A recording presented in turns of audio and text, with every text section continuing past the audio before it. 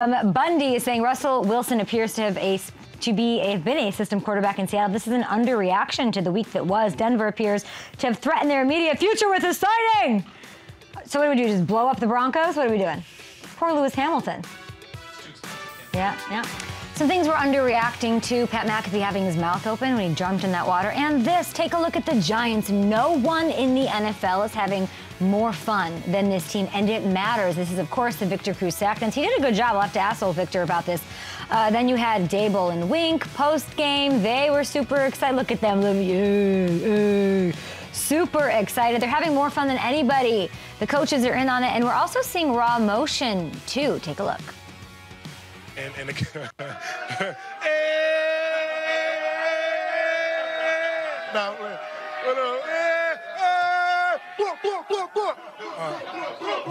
and why does it matter? Because I do, in fact, think in 2022, the Belichickian, hard-nosed, no days off, all business approach is a bit of an anomaly, and it does not work for most teams. If you look at recent history, the teams that surprise and they go on runs are usually the ones that are embracing camaraderie and embracing fun in the process. Think about that 2017 Saints team. They milked every defensive celebration. They run, they're taking pictures, the whole thing.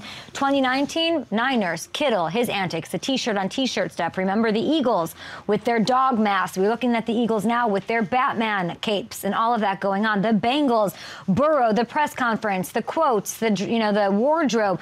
When you look really at the way this league is going and you remove the old men and women yelling at a cloud about what's going on, this is an element. Fun is an element necessary for success in this NFL. And so that's one of my underreactions for this week. Let's keep them coming here because everyone loves to overreact, but let's get into some of it, and let's get into the Tennessee Titans, shall we? Okay, yeah, let's do it. They're coming off a bye, so literally no one is talking about them, but they, reigning #1 seed in the AFC, wins 3 straight. Derrick Henry looks like he's starting to cook again, averaging 140 total yards per game, 4 touchdowns over the course of this win streak. And even in this bye week, they've generated plenty of headlines. Headlines, but not really, right? No one's talking about this. I'm going to go ahead and say this is one of my favorite players of all time, Delanie Walker, deciding to officially retire as a Titan. And it's very fitting because the 3-time Pro Bowler sort of perfectly embodies what this team is. Understated. He was always out there and performed. He was tough as nails. And he meant the world to the city of Nashville. He went through immense tragedy that was very much connected to what was going on with his team, or at least bonded in memory with what's going on with his team. And then he has stood for, no drunk driving. He has stood for things, and he did everything the right way. I've always been a huge fan of Delanie Walker, one of the first jerseys I ever purchased. So congrats on his retirement to this perennially and weekly and daily underreacted to team. And they're getting a new stadium. That's another big headline. They've got funding for a $2.2 billion dome that was approved. So we may see, you know what this means? Super Bowl Nashville, which I'd be so here for in the future. All right, the second thing that I think everyone's underreacting to is George Kittle and his comments. Oh, he's so fun and he's great and he should be in the WWE. Well, over the past 2 days, when, he kept it real. And when we're talking about the Niners, even on the show, we had analyst Mark Schlereth on Monday, and we talked about the San Francisco injuries were a big part of that story. Take a look.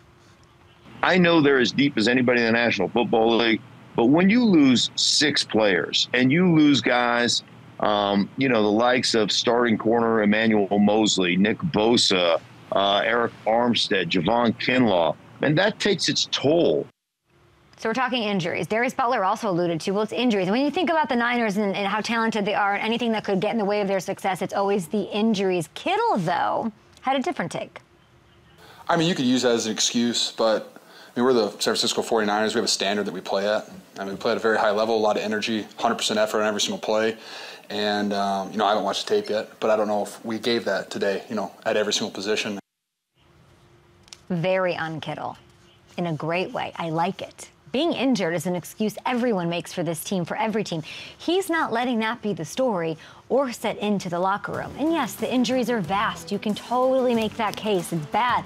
Eric Armstead and Bosa and Trent Williams would be the best guy out there, especially, Mark Schlereth said it, anybody would say it. But then I don't know. Let's jump off this full screen because you just gotta look at what the Giants are doing. And I could point to many teams, but you know, the Giants fans and the Giants could be sitting here making every conceivable injury excuse, but instead they have changed their plan of attack and they have found a way to get it done. So listen, it is Game of Thrones in the NFC West. Everyone's running around without appendages. Children are crying. It's ugly, but the throne is there for the taking. Everyone is still alive in the thing. And I think it comes down to who figures it out first. Is it the Niners? Do they figure out a way to attack with their injuries? Do they, you know, Kittle questioning their effort? We're not talking about this enough. 49ers-Rams this weekend, which has always been a fun, one-sided joust. So we'll see how it shakes out. All right, I want your underreactions at Up and Adam Show. Carmen Vitale is coming up, but the third thing that we are underreacting to is, oh, are we not doing Trubisky? No, I'm confused because I'm confused. Anybody want to speak to me? Are we, so we're not doing Trubisky then? No one's listening in the control room. No one's listening in the control room. No, we don't want to do Trubisky now because, okay, are we doing it? I guess we are. Poor Trubisky, let's just be real here. He's gotten the shaft on our show. We wanted to talk about him on Monday. It got pushed to Tuesday. We wanted to talk about him on Tuesday. It got pushed to Wednesday. I want to talk about him today, and then we start going to the break instead of talking about him. But we're going to give him love because he was nearly perfect after Kenny Pickett went out with that concussion. We are underreacting to his potential second story, to his second act, to his second rewrite, because we've been keep wanting it to happen. We don't know if it will, but he was awesome. Game-changing touchdown toss to Chase Claypool. Game-ending 10-play, 4-minute, 38-second drive that said, "See ya, Tom Brady. More drama about you." You know, Brady's dealing with a whirlwind, a tornado of drama at the hands of Mitchell Trubisky, which is amazing. So he was sort of unceremoniously benched against the Jets, and now it was really awesome to see him sort of get his moment.